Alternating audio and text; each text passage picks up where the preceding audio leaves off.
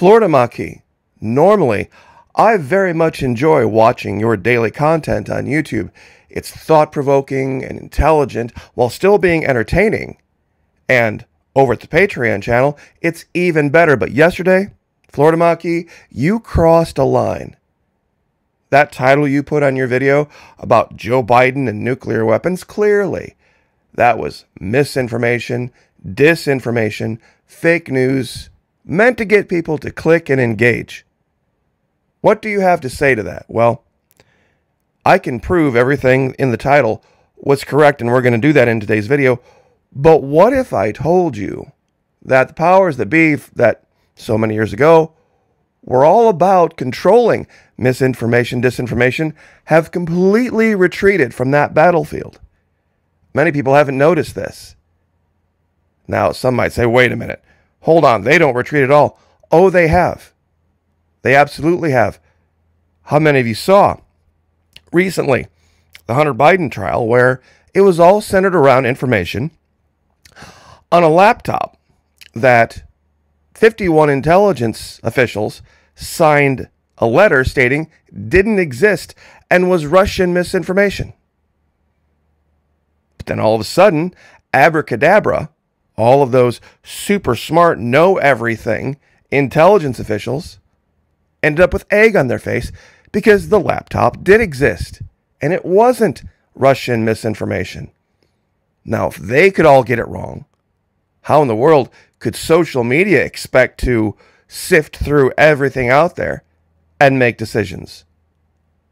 Well, what if I told you that before those 51 intelligence officials, somebody else knew what the real truth was, and they kept it to themselves, and nobody has asked them to account for it? Wait a minute. Hold on.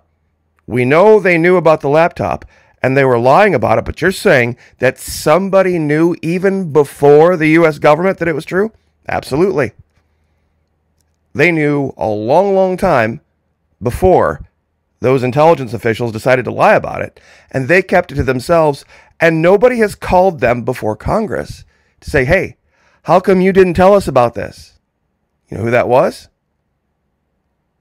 Google, YouTube, Alphabet. I guarantee, I promise you, they knew the moment that laptop went online, and they knew every bit, every byte, every piece of data on it, when it was on there, who put it on there, where it was, when the data was put on there, all of it. Google knows everything.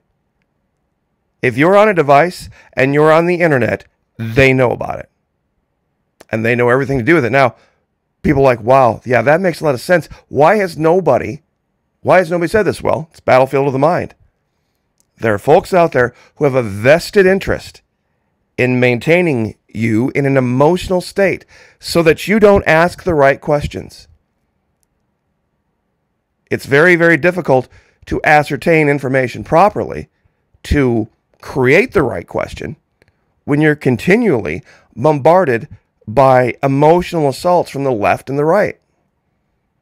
We teach folks, we give them the tools, we show how you can identify the weapons and then mitigate them, disarm them, and take back control of your mind over at the Florida Maquis Patreon channel. It's only $1 single US dollar per month, even less if you sign up for an entire year, and fully and completely refundable. First 90 days, no questions asked. If you don't take anything from it, you shouldn't have to pay for it. If you don't take anything from it, you shouldn't have to pay for it. That's my point. I've said before, if it was a quarter, if I could charge a quarter a month, I'd charge a quarter a month. The dollar is there just as a speed bump, and it's the lowest allowable level that I can charge. So would love to have you over there. God bless all of you who have signed up over there. Very much appreciate it. Now, real quick, let's clear the air. Let's see what I'm being accused of. Here is the video, and here's the title. President Joe Biden now threatens to nuke American cities if they don't vote for him this November. Now, some people have said, well, I don't like Joe Biden. I know that he's kind of a power-hungry madman, but I think that might be a bridge too far. Not the case. Not the case. Because what is he actually saying here and has said and reiterated multiple times? Biden, quote, those who say, the blood of patriots, all this stuff about how we're going to have to move against the government and that's why we need rifles. If you think you need to have ballistic weapons and rifles to take on the government, you really need F-15s and maybe some nuclear weapons. Meaning that's the level to which he would be willing to take it to, quote unquote, protect democracy, right?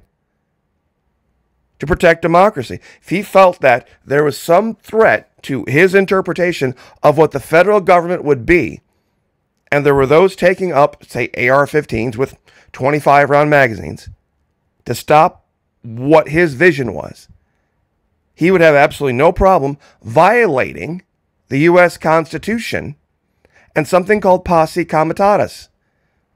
What I'm saying here is not being made up. What I'm saying here is not being made up. Biden attacks Trump as threat to democracy, warns against his reelection. U.S. President warns voters a day before the third anniversary of the January 6th protest on the U.S. Capitol.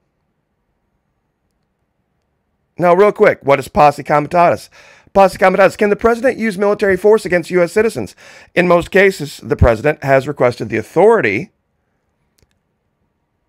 Congress has sometimes given the president less than what he requested. Congress has also authorized the president to use the military forces, or the militia, giant air quotes, domestically to put down insurrections or execute civilian law when certain criteria are met. So, this is a real thing. In fact, here's a book written in 2015 by the Joint Advanced Warfighting School. I'm going to read this paragraph very quickly, just so you know what the thinking is behind basically the deep state. The title here is Posse Comitatus, an impediment to our national security. Paperback written April 16th, 2015. The Posse Comitatus Act is often the so-called linchpin that bars the use of our military forces to support and enforce civil law within the borders of the United States.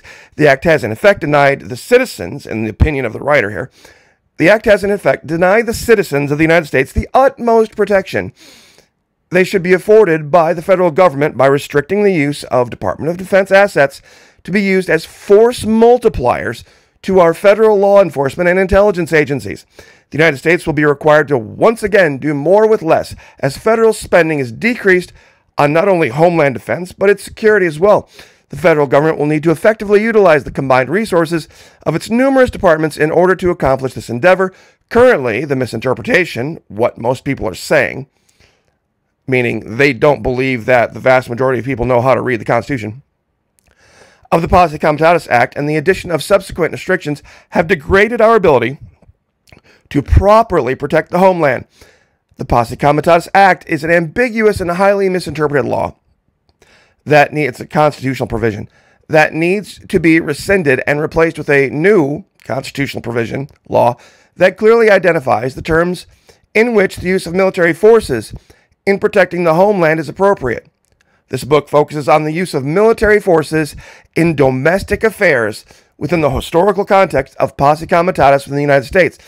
The subsequent Posse Comitatus Act of 1878, the interpretation of the Posse Comitatus Act since its passage, and its current influence on the United States' ability to defend its homeland. The work is a historical case study of the Posse Comitatus Act to include recommendations for how to best use our nation's military forces in a non-wartime environment in order to better ensure our nation's security in a whole-of-government, remember that term, whole-of-government approach. 2005, 10 years before that book, should Congress scrap Posse Comitatus, U.S. Naval Institute? You see, there was a reason. There was a reason Posse Comitatus was put into place. We weren't even supposed to have, we were not even supposed to have a standing military to be used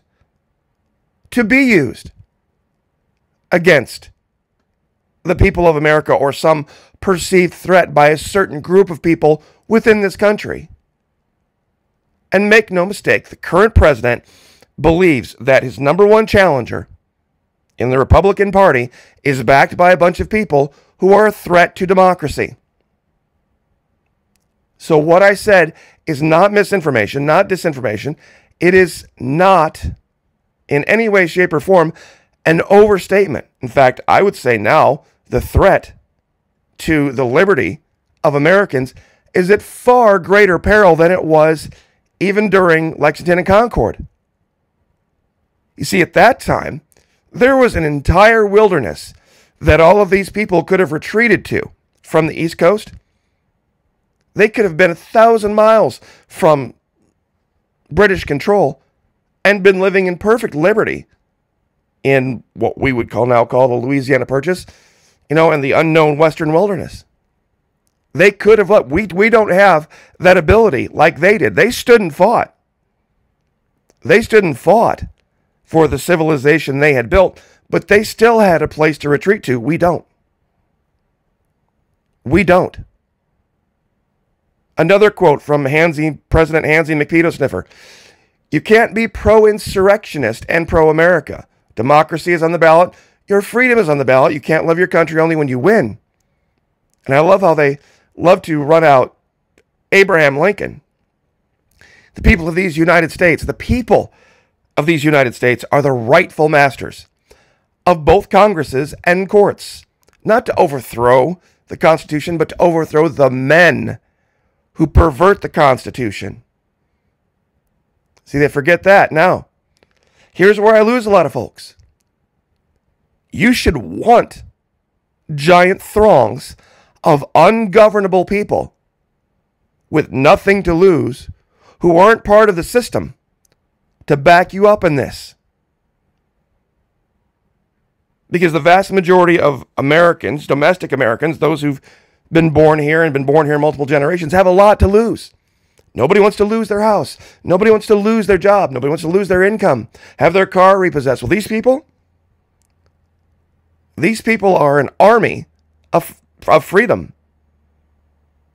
You see, they think they want the house, the car, the job.